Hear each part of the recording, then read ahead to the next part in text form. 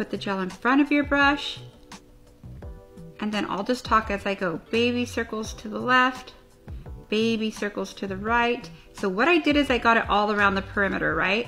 Then what I'm gonna do is a front to back with the tip of my brush, and then I'm going to pivot my brush. If you do not pivot your brush, you're not gonna connect it on the sides. You're gonna have a little margin there. So let me not do it once. See all that negative space right there? Okay, so watch when I come back here and I pivot my brush and I come back. It got all the way to the corner, okay?